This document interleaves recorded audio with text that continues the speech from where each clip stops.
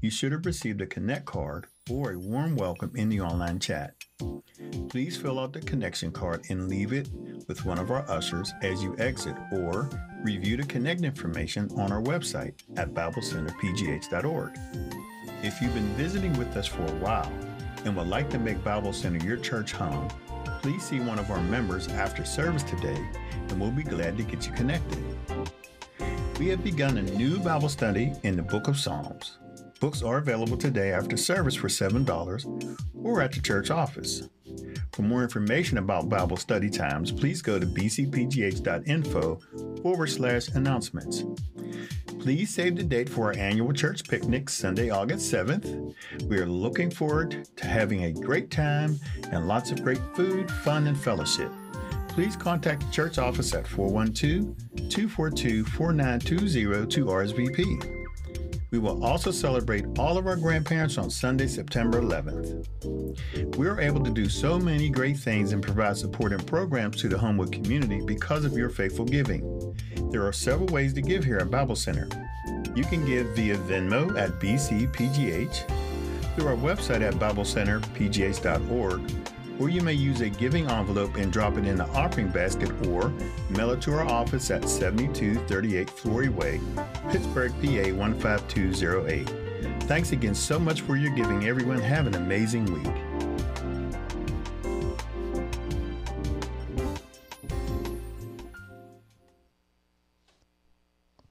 Good morning, everyone. So we're not having children's church today, but we still want to pray for the kids. So if you can bow your heads. Father God, we thank you, God. We thank you for waking us up this morning, for allowing us to see a new day, God. We thank you, God, for giving us a chance to honor you again, God. We thank you, God, for our children, God. We thank you, God, for those that were able to bring their kids today, God, just so that they can be blessed by your word, God. We thank you, God, for even those who are watching online, God, that their children are tuned in, God, so that they can receive whatever it is that you would have for them to receive, God. Bless their homes, God. Bless their neighborhoods. Bless their communities, God. Bless the school year's getting ready to start, God. Let's just get everything in order, God, so that these kids can be ready for what you have for them, God. We thank you, God, for all that you are doing in our lives and all that you are going to continue to do in their lives, God. We ask that you just continue to bless them, God. Fill them with your spirit. Fill them with your love, God. And allow them to have the opportunity to get to know you on their own. We thank you, God. We give you all the honor and all the glory. In Jesus' name we pray. Amen.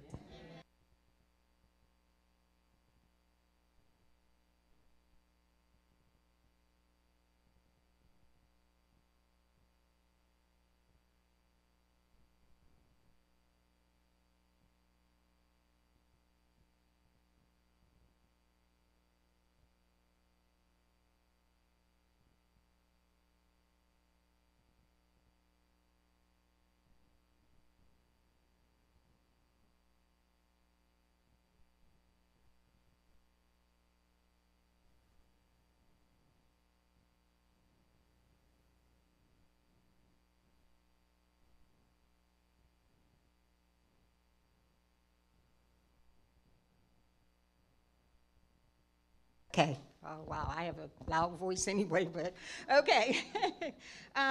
So let's pray before I get started in the word. Father God, I just thank you for your presence. I can feel you here even right now. And God, we've come to glorify you, to bless your name, to give you all that you deserve. The hallelujah that is down in us, Lord God, you deserve all the praise, all the glory, and all the honor. It all belongs to you. Lord God, I ask that you bless this word. Bless it, Lord, to take root in our hearts, in our minds, dear God. Let everything be said for your glory and for your honor. All of you, Lord, and none of me. And Lord God, in Jesus' name, I'll be careful to give you the glory, the honor, and praise that you are so richly due. In Jesus' name, amen. I have to tell you this. Last Sunday, as I was leaving, the pastor is doing a series on ordinary and extraordinary. So, I love the Lord. I love the word, So as I was walking out, and I parked right out front here, and before I got to the light, the Lord had dropped in my spirit Gideon. And he gave it to me so forcefully. I'm driving, I'm getting excited, about Gideon and how he is. He went from being the least to being a deliverer. And I got to that light, and then I turned the corner and got to the next light. I'm like, oh, wait, you want me to speak next week, right? I'm like, okay, God, and that's how he does, He prepares you. He doesn't leave you without knowing, what he wants you to do. And so in talking about the least to the deliverer, we're talking about ordinary people becoming extraordinary in the hand of God and what he wants you to do. And when God has assigned you to do something extraordinary for your good and for others, he doesn't consult with you. He doesn't call, hey, would you like to do this for me? Because many of us would say, no, let so-and-so do it, because a lot of times we don't feel qualified within ourselves. And that comes from how we judge others to be better than us, how we judge ourselves to be less than and not qualified.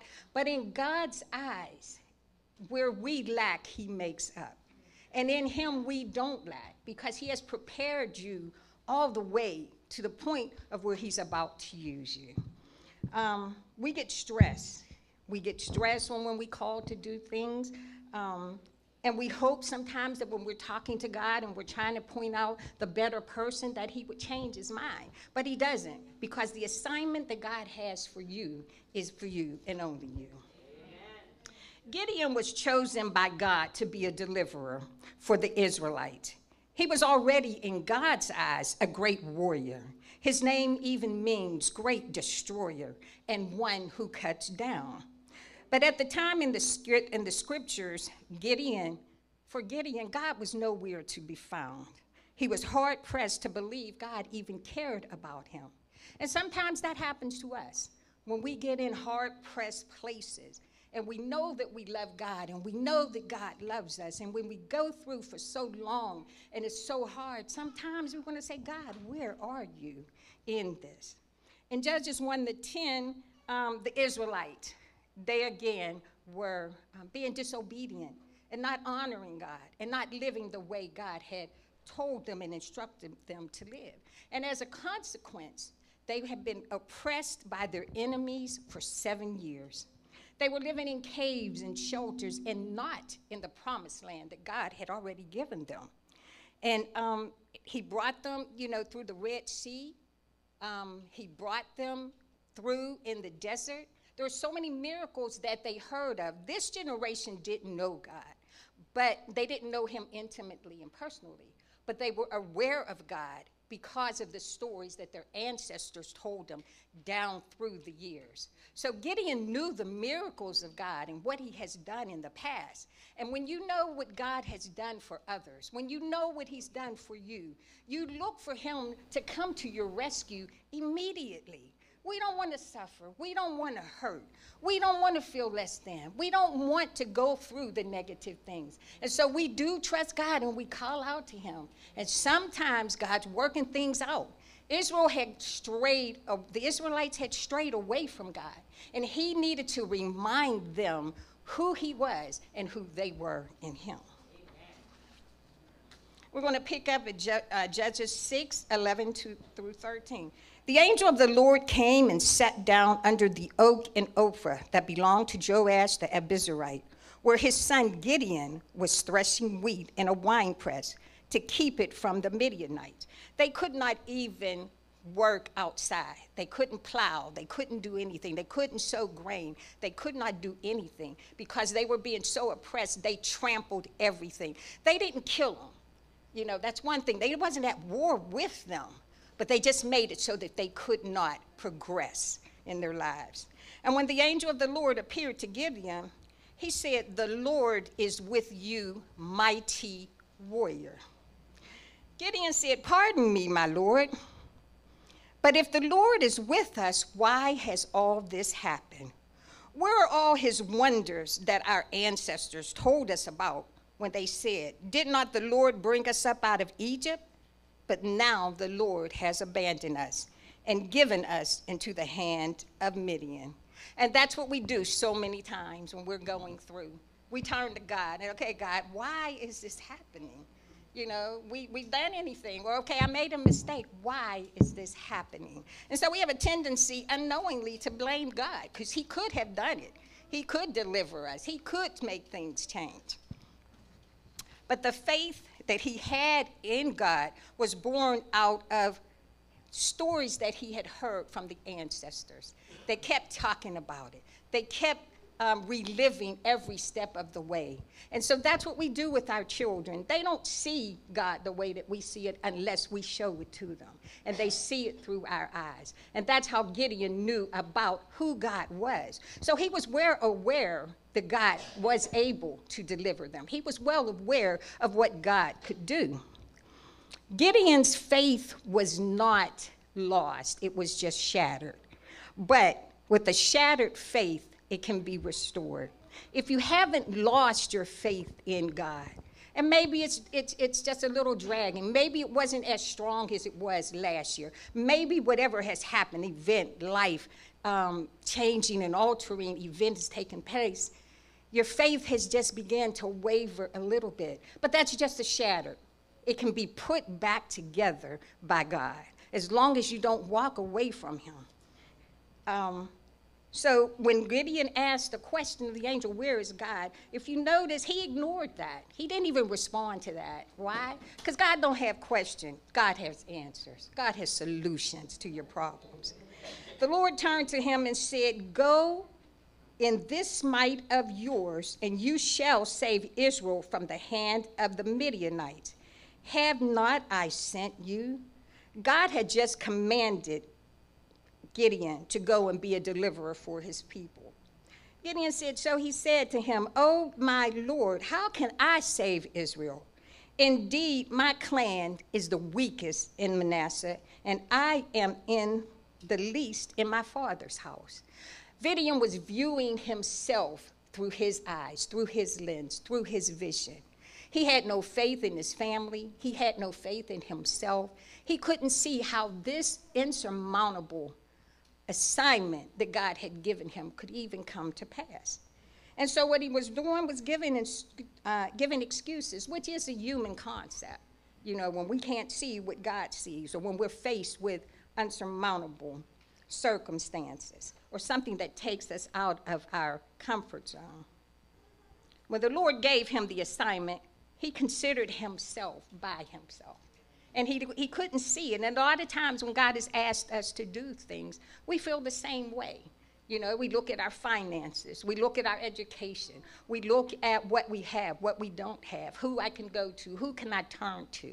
And we don't see it. And so we don't think that we can do it. But God does not see us how we see ourselves. He already saw Gideon as the mighty warrior, which is what he called him. He already saw him as the ordinary to be turned into the extraordinary for his good, for God's purpose. So our stature in life is not important. Our strength or lack thereof is not important to him. All things that mankind looks for in the making of an extraordinary person matters very little to God. The examples we have of that is Moses. Exodus chapter 4, 10 through 14. Moses had been called by God to lead 1 million people out of Egypt, God's people.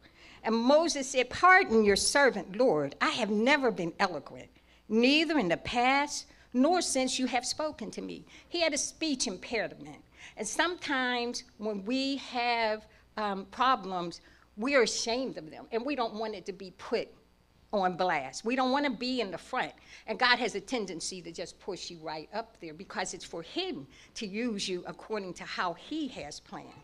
Then the Lord had to remind him, well, who made your mouth? I'm just jumping through this. Who made your mouth? Who made the ears? Who made the eyes? Who is that? Wasn't it me that did it? But Moses still was reluctant to do it. But when God has something for you to do, you will not get out of it no matter what you say. You're going to do it.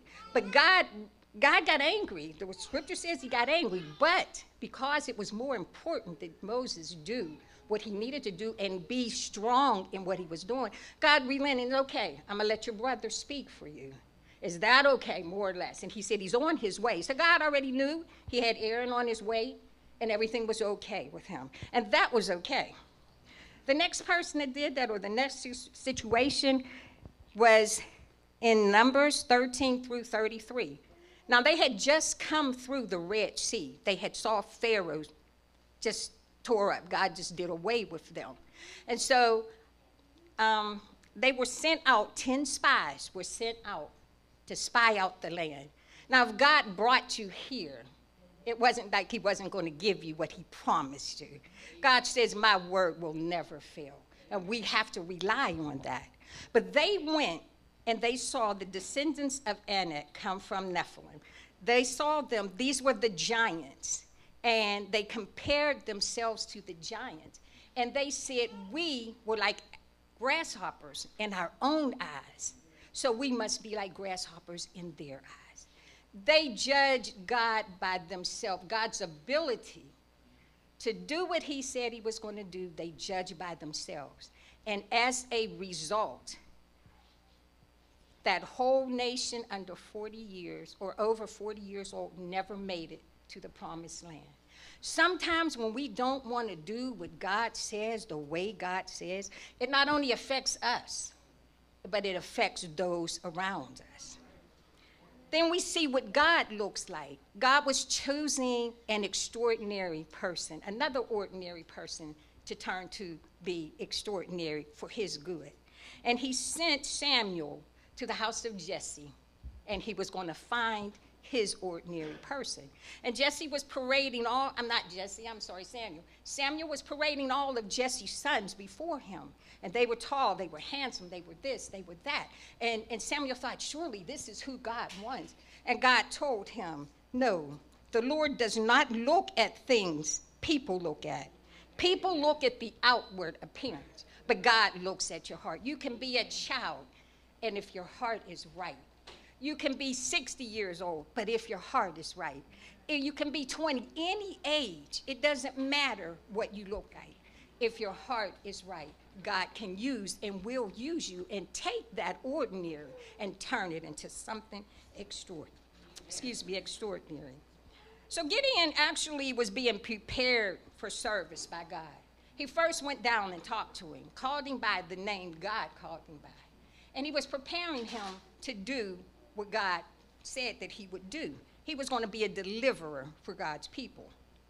God instructed Gideon to do something that could have killed him, and he knew it. The people of the Israelites at that time, they were worshiping other gods. They had set them up. They had Baals. They had the different poles. They had everything. They had removed the very presence of God and installed these false gods. So God told Gideon to go down, tear those down, and then began to sacrifice the way that Moses had instructed them to do. Now, Gideon knew that I could lose my life doing this. And he had a choice to make. Do I save my life or do I obey God? That same night, the Lord said to him, take the second bull from your father's herd, the one 7 years old. Now, they've been in captivity for 7 years. God's using a bull 7 years old. Tear down your father's altar to Baal. Cut down the Asherah pole beside it. Then build a proper kind of altar to the Lord your God on the top of this height, using the wood of the Asherah pole that you cut down. Offer the second bull as a burnt offering. So Gideon took 10 of his servants and did as the Lord told him, but because he was afraid, he did it at night. Number one, God was restoring his rightful place in the nation. He wanted them to know, I am yet God. Even in spite of all that is happening, in spite of everything that you're doing, I am God. And in order to do that, he did away with the false gods that they were trying to worship. Gideon was afraid to do it. But you know, sometimes obedience will diminish fear. Because if you're afraid to do it and you go ahead and do it and nothing happens, Gideon didn't know if he was going to live or die, but God was in the mix. The fact that he obeyed God, God wasn't going to let nothing happen to him. And the townspeople, they made a lot of noise about it. But they said, okay, well, if Baal is God and he's mad, let Baal handle him. Well, we know there is no Baal, so nothing happened to him.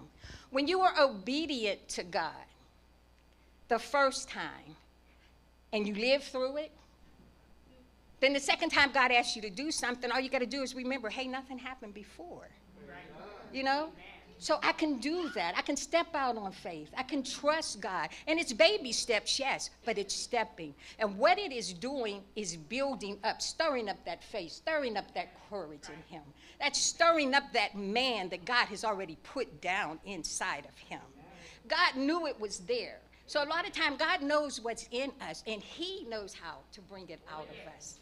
And when he does it, it's done. So Gideon did it at night, but it was okay. So, and Gideon said, now God's going to confirm him. He knows he has to work with fear. He knows he's working with an ordinary man.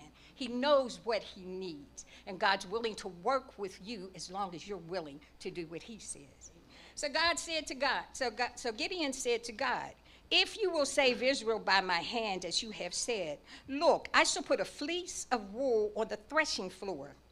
If there is dew on the fleece only, and it is dry on all the ground, then I shall know that you will save Israel by my hand, as you have said. And it was so. When he rose early the next morning and squeezed the fleece together, he wrung the dew out of the fleece, a bowl full of water. Then Gideon said to God, don't be angry with me, but let me speak just one more time. I pray just once more with this fleece. Let it be dry, only on the fleece, but on all the ground around it, let there be dew. And God did so that night. It was dry, on the fleece only, but there was dew all around. These are two miracles, because there's no way that could have happened. When you walk out in the morning, dew is everywhere. It doesn't skip anywhere. And so for Gideon, this was God. This was a miracle that he saw. Gideon had to go and get an army of people who have been beat down for 7 years and tell them God has given the Midians into our hands. He had to give them something to make them want to follow him. And he did. He was able to tell them this miracle, I believe. So God honored that request because he just needed assurance. He wasn't testing God. You know, and many times when God asks us to do something, we want that same assurance. God, I'm willing, I'm ready. I just want to make sure you're telling me. We don't fleece, but we fast and we pray and we seek God and we go to his word. God, is this really you telling me to take this step, to move out of this city, to go for this job? I remember several years ago, I walked away from my job and my family thought I had lost my mind. They literally, like, and you know, they talked among themselves, but you know, somebody's always going to come tell you what they said. So I'm like, yeah, but see, you don't know where I'm going. You don't know what I'm doing. And sometimes you can't tell everybody what the Lord has told you to do, because if you listen to them, they will discourage you, and you will find yourself not being obedient. But Gideon had to call these people, like God has given them given us the victory, we go into war. And he put out the call, and 32,000 people showed up. How awesome is that, based on his testimony? If we could just give our testimony, hallelujah, and tell somebody, just one person can we bring in based on our testimony. You know, we think that we're just ordinary and you know, what happened in my life doesn't mean anything, but it does mean something to God, just for you to tell it. We can't be ashamed of the things that we've gone through. This is life. It happens to everybody. But your life, your testimony might save one person's life. Just be willing when you're called to do it. Then in chapter 7, Judges 7, 1 through 2, then Jerubbaal, that's Gideon, because the town people changed his name. They got mad at him. It's no longer called him by his name. And all of the 32,000 people, they went up on the mountain, and they're ready to go to battle. And they looked down, and they said the camels, you couldn't even count the camels. That's how many people were there. And so you got to stop and think, there's only us, and it's them out there. So God said, I cannot, because they already believe, because Gideon told them about the miracle. God's going to give them to, give us, put them in our hands. We're going to win. Got the victory. But see, God knows your heart. Even when you're working for him, he knows your heart. And he said, I can't do that. He told Gideon, I can't do that, because then these people are going to say they saved themselves. And God says in Isaiah 42:8, I am the Lord. That is my name. And my glory I will not give another, nor my praise carved into any images. See, he wasn't going to deliver them and they go back and say, we did it, and begin to still praise and glorify those false gods. God said, you've got to know that I did it. And when you know that God did it, won't nobody take it away from you. Every morning you'll get up and thank God for my life, my health and strength. Thank God for the sanity that he's kept me in. Thank God for provisions. We're all sitting here. The pandemic has come, and it has abated somewhat, and we are yet here. Thank you, Lord, for keeping us. Our lives might have changed somewhat, but we're still here, still able to praise, still able to lift our hands up unto God. So we know it was God and nobody else. So God needed them to understand that. So then he does the unexpected. He says, Gideon, everybody who's afraid, tell them to go back. And he probably thought one or two people would, okay, yeah, they're scared. 22,000 of his 32,000 army left immediately. So how do you think Gideon is feeling at this time? And he's looking out at the army of the other. And I have 22,000. But you see, God wasn't even finished yet. He said, you still have too many. 10,000, still too many. He weeded them down to 300. I'm going to say for Gideon, he was scared. He had to have been at that point. He was scared. 300 people. God is God. I only got 300 people. God's given me the victory. I only got 300 people. But to his credit, he didn't turn and run. That ordinary man, something was stirring in him that said, if God said it, I don't know how he's going to do it, but God is going to do it. And the same thing happens with us. When we are faced with odds that are against us, Lord, I yet trust you. I yet believe that you can. I don't know how, but I yet believe you. And then in my mind, after he's left with 300 people, I believe Gideon did what we do when we face odds that are against us. He laid down and began talking to God. God, I don't know what you're going to do. I don't know how you're going to do it. God, I trust you, but I just don't know where I'm going. But the most important part about that is God started talking back to him. He started telling him, it's all right. He said, get up. I've done it. Get up and go down. And because God knows our ordinary human frames, he said, if you're yet scared, go down and take your servant with you and hear what they are saying about you.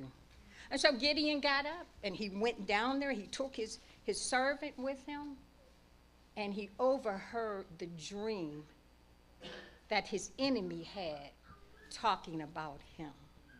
And the thing about that is, I was sitting there thinking, well, God gave the dream, God gave the interpretation, and God gave the victory to Gideon.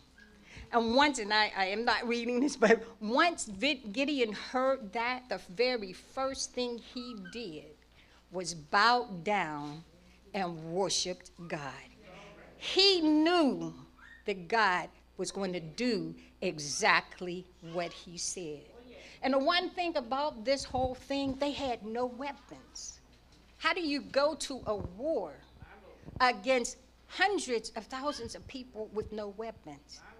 They had a torch in a jar, and they had a trumpet.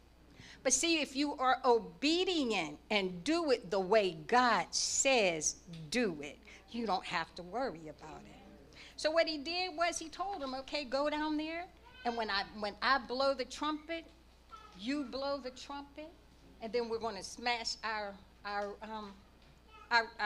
jars. And that's all they had to do. So when they went down and they did that, here was this ordinary man doing still ordinary things. A jar, a torch, and a trumpet. Nothing extraordinary about that at all. But the one thing that was extraordinary was God was leading the way, and Gideon was following behind him. And so as I was getting this together, I began thinking, when God steps into your situation, everything's got to move and bow down to the God of all gods. Hallelujah. It can't stand. No matter what's going on in your life, that situation has to change. If God said it was going to change, all you have to do is be obedient and follow God's instructions. And sometimes we want to change the instructions. Yeah, God, that sounds good, but I'm going to do it. Follow God's instruction, because God's walking through. He is handling everything for you. When he walked through the camp, the weapons that the army had, they turned on each other. The noise that they heard so sent them into chaos, they were running. And now these 300 men are chasing them. This one ordinary man who didn't think he amounted to anything. He said, I'm the least in my own family who don't make anything, you know. But God saw that person as the one I can use. Because sometimes when we think we all that and we're big and I got this and I got that, that's not a heart God can use. Amen. That's not a person God can use. But when you humbly come before him, God, I'm willing. Just show me how to do it. Just tell me what to do. That's who God can use. And then you do become that extraordinary person. So God went in, Gideon behind him, and the rest of the story goes that he rooted them out. He called on help, and maybe those 32,000 or those 22,000 and the rest of them, now that they see him on the run, here they come. You know, now they have the faith. Okay, that's all right.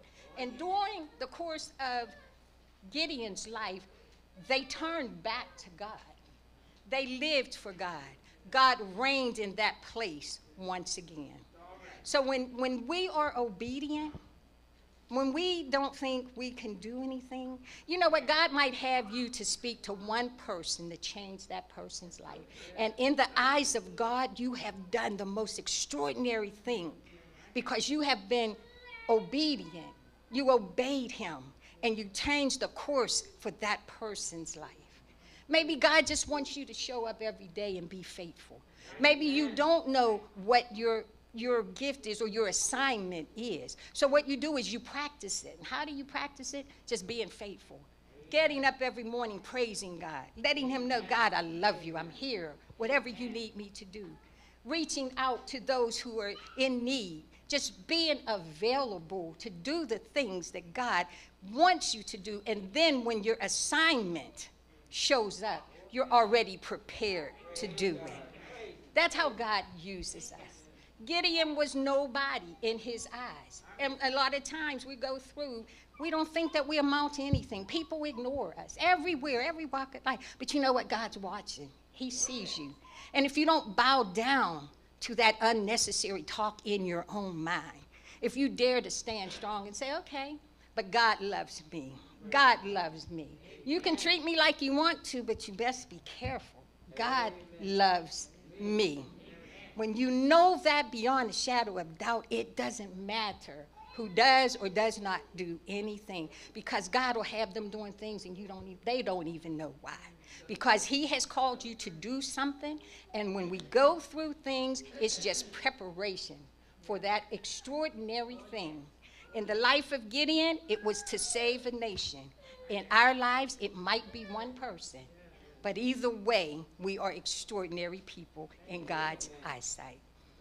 God bless you. So, this is going to be the end of our service. I hope you got something out of this. I hope it's been a blessing to you as it was to me. And we're going to stand and be dismissed.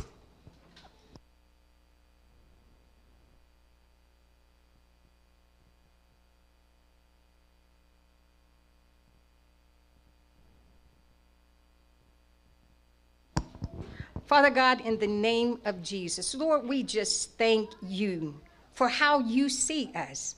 We thank you, God, for your love and your kindness towards us. We thank you for encouraging us. We thank you, God, for lifting us up.